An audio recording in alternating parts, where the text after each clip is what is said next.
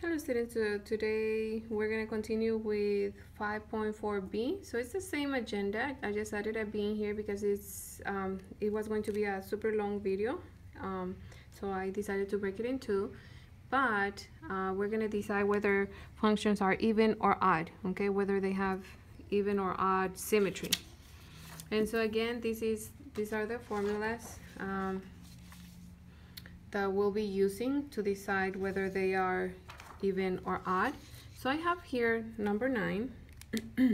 And so if you recall from the first part of the video, is the first we're gonna replace the x by negative x. Okay, so we're gonna find the f of negative x by replacing the x by negative x. So in here, what you need to know is that because of the absolute value, you will always get the same value whether this is positive or negative, okay? Only if you have one value inside, okay? If you're adding or subtracting, then that's a different story. So basically, if we were to simplify it, we know that because it's only one value, the answer will always be positive of that x.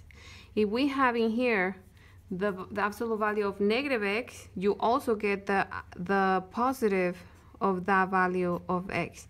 So again, when the original function is the same as the f of negative 2, f of negative x, then that means that the symmetry is even, okay? It has even symmetry if they are the same. So I'm gonna sketch the graph in here, and this is the graph. This is how it looks.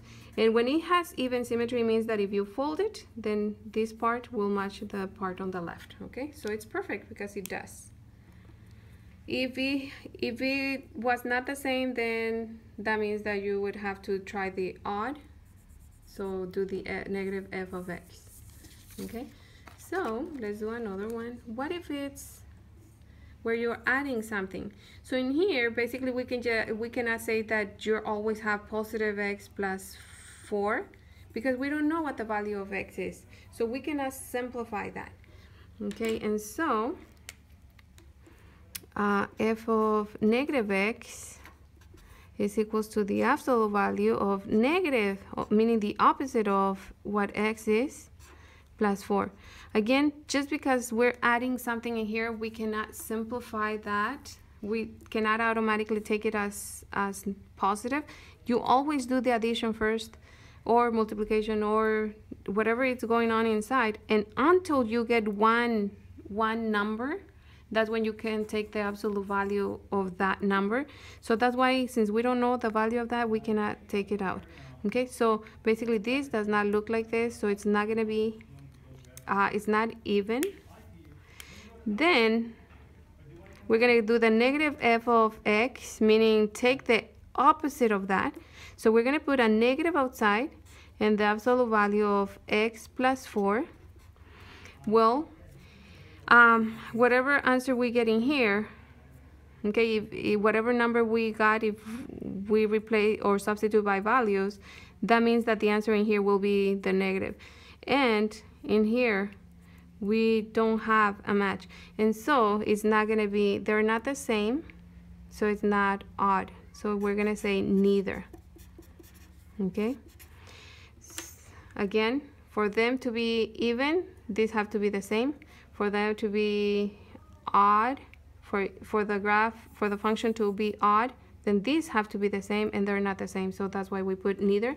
And if you look at the graph, let me sketch it. If you recall, the absolute value is the original goes in here, but then this goes to the left 4 spaces. So it's going to be something like this.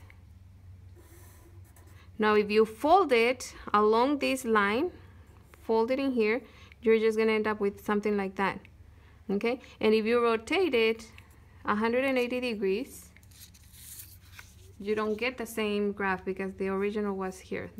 For this function, it was here. Okay, so that's why it's neither even nor odd. Okay, let me write another one. So let's do f of x is equals to the absolute value of x, and this time I'm going to start with the graph. Again, you don't have to do the graph, but it's good. If you recall the absolute value of x, you just end up with something like this. Okay, from previous lessons you just had to sketch, and that's what you will get. And so algebraically we notice that it doesn't match if you fold it, because there is nothing to match it with. And if you rotate it, you end up with something in here, so it doesn't match either. Okay, but let me show you. Algebraically, you have f of negative x is equals to the absolute value of, and now x is negative x. If you well, it doesn't match because one is positive, one is negative, and you cannot simplify anymore. Now let's do the negative of f of x, meaning the opposite of this function, right? Get the function and multiply it by negative. So negative, and the function of x is square root of x. So these don't look the same. Okay, these answers don't look the same. So therefore it's neither as well. Now I'm going to show you, if you recall, from previous lessons, this is just so that we understand why they are different. If you recall from previous lessons, the absolute value of x, let's say just give value of x as 25 maybe. So the square root, not the absolute value, I'm sorry. The square root of 25 is 5, because two numbers that multiply times itself equals 25, well, that will be 5. Now for this one, if we're talking about the square root of negative x, then we put negative 25, and if you remember, the square root of a negative becomes I, and then square root of 25 is 5. And the negative, okay, now I'm doing this part, the negative square root of x, then let's do negative square root of 25. If you recall, this, because it's outside, you just bring it. Sorry about that. And the square root of 25 is 5. So this is this. It's not the same as this, right? They're not the same, so it's not even.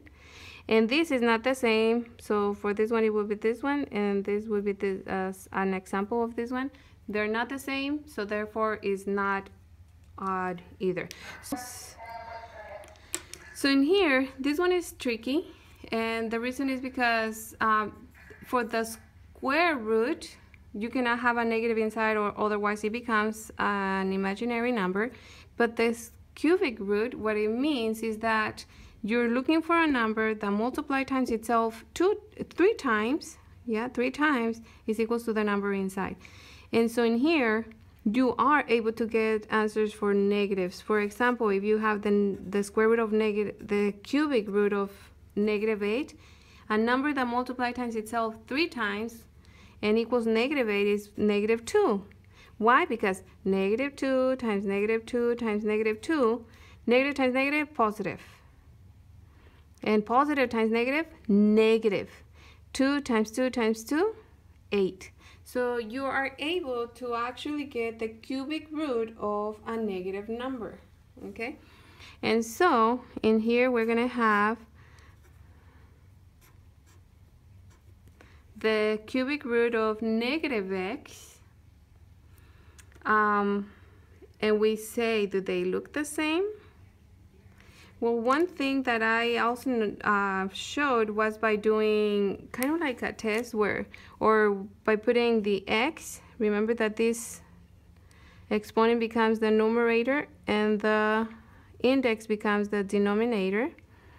And in here you will have negative x. This becomes the numerator. This becomes the denominator. Okay, so they don't look the same. Now, the negative f of x is equals to, we put the negative, and then inside we put the original function, which is cubic root of x. We put the negative and we rewrite this as x. The exponent becomes the numerator, the index becomes the denominator. Okay. And so when we multiply this, negative times positive, it becomes negative, and then x 1 to the third. So this is from another lesson, also converting from roots to rational exponents, and it's easier to compare this because you can see that they are the same, and so we can say that this is odd. The graph, the sketch for this will be something like this. Something like that. And if you notice, if you flip it, you end up with the same. If you not flip it, if you rotate it 180 degrees, then you will get the same answer. Once again, while I write the other one, I would like to apologize for the announcement there. Okay, number 13. And so it's going to be f of x is equals to 1 over x.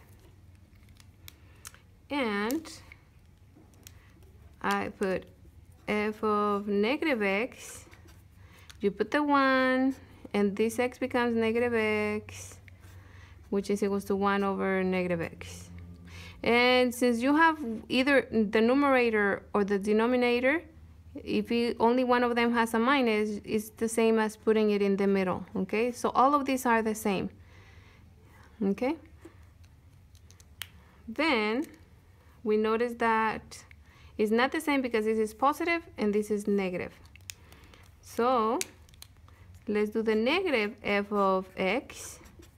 We put the 1 over x, and that's going to be multiplied. That's the original function, multiplied by the negative out here. So negative times positive is negative 1 over x. They are the same, so that means that it's odd. Okay, and the sketch for this graph, more or less, is, if you go to Desmos, you will be able to see a better graph, but it's something like this. Yikes. Okay, and as you can notice, if you flip, if you rotate it 180 degrees, then you will get the same graph. Okay, so now you're able to work on 5.4, and I hope you have fun.